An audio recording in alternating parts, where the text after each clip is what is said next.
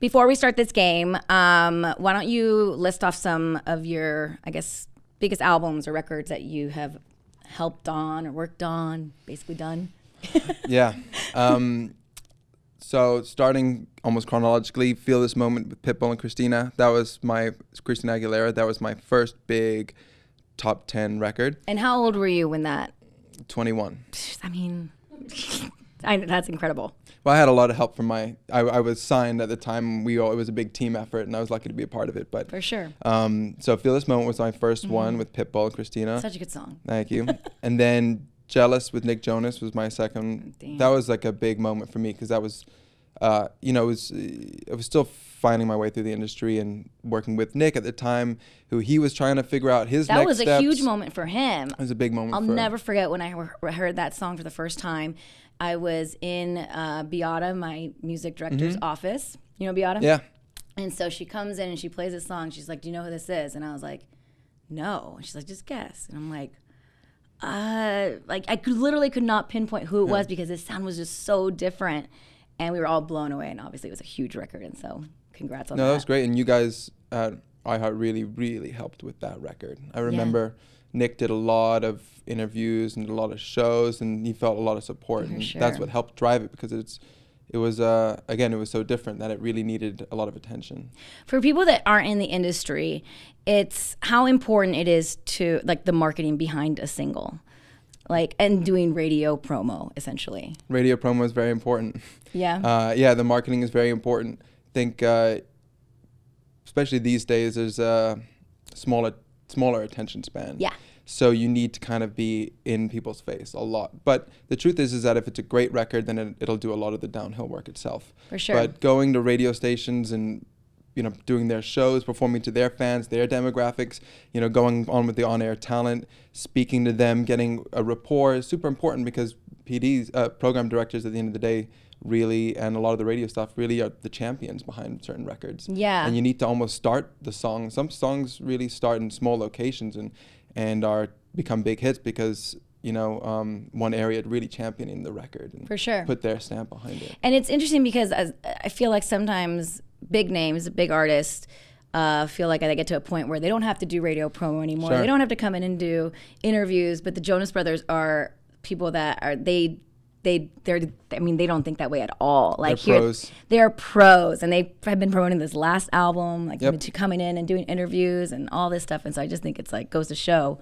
you can never pretty much stop. No, you can't.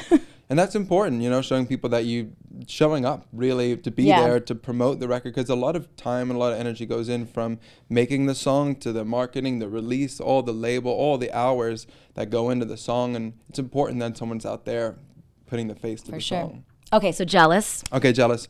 Keep going down the timeline. Yeah, sorry, this is fun. I forgot. Good For You with Selena Gomez. That was another big one, being a part of that record, and that was a big turning point for her. That was when she, I think Heart Wants What It Wants was like the single kind of came before it, set the mood for this kind of more mature Selena Gomez that we know now.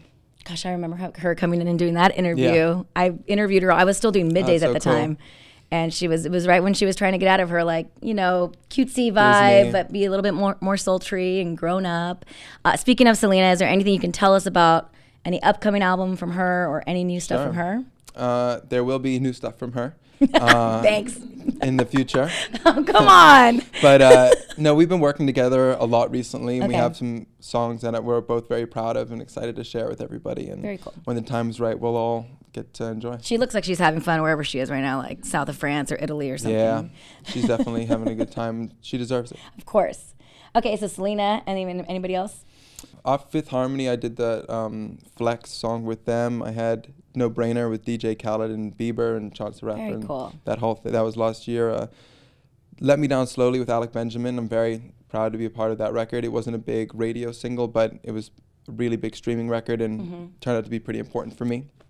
And then Drew Barrymore with Bryce was the first big hit we had with Bryce, or at least for him it was a big hit. And that went platinum, and for our first single with the major label to go platinum, that was a big deal for us. Very cool. Well, congrats on everything. Thank you. I want to play this little game with you. Okay. I'm ready. So what I'm going to do is I'm just going to name off some of the artists that which is weird to work with, and then let me know the first thing that comes to mind. It could be a word, it could be a full thought, whatever, Gotcha. kind of rapid fire. Okay, rapid fire. Nick Jonas. Hardworking. Shawn Mendes.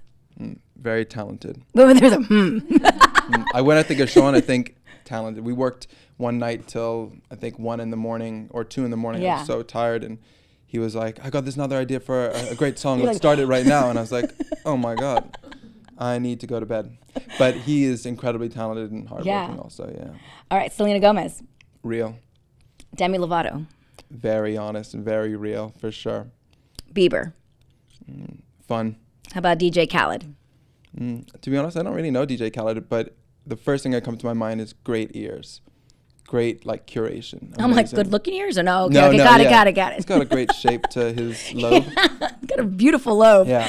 But I've never met DJ Khaled, but I gotta say that guy knows what he's doing. Yeah, you're telling me. Lil Wayne. OG. He's represents for a lot of new rappers that have come from him, you know? Mm-hmm. And Enrique Iglesias. Well, a good friend. He's a good friend? Yeah, one of the nicest guys I've ever worked with. Yeah. How'd you meet him?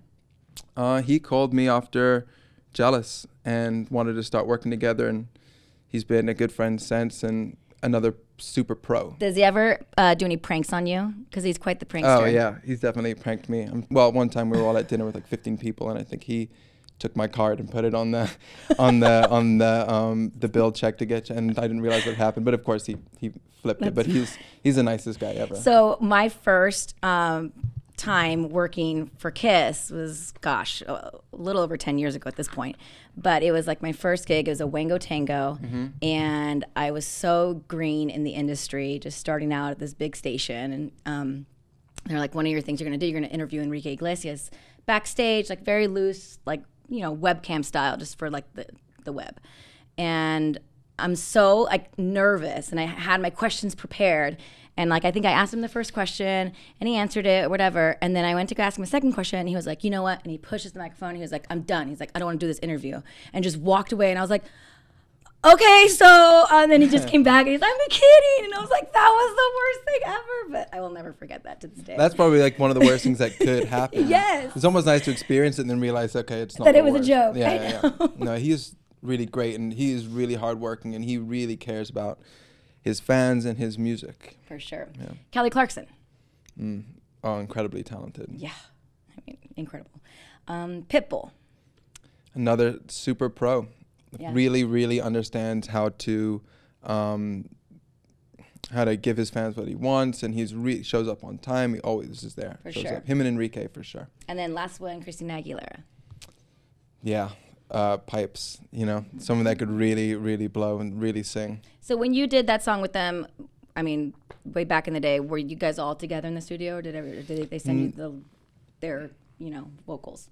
They sent the vocals. It was, those guys are all, you know, huge stars, so they're all over the place. They're all different places in the world. I think Pitbull sent his from Brazil, and Christina sent hers from, I forget where she was, New York or something like that. But that just goes to show the magic behind what you do. Oh, it all comes to the because you computer, for to us, the the listener, it's like, to me, I picture you guys all in the studio together for a whole weekend and like. That's how I used to picture it when I was younger.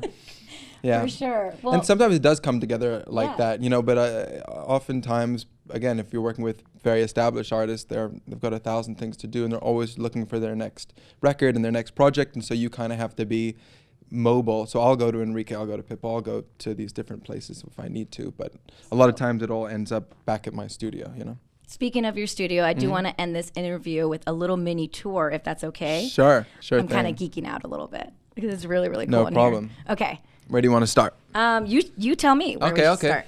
We'll start over here. So the keyboards. These are my go-to keyboards when I'm making music.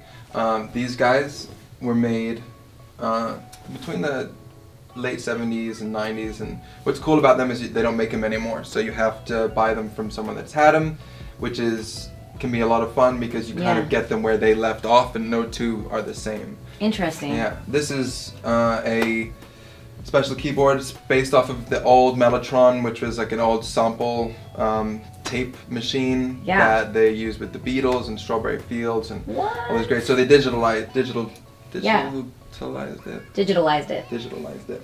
Gotcha. And made it more accessible. So again, there used to be a big tape machine in the back, but now it's just Oh my goodness. for fun. Just looks. Cute. Yeah.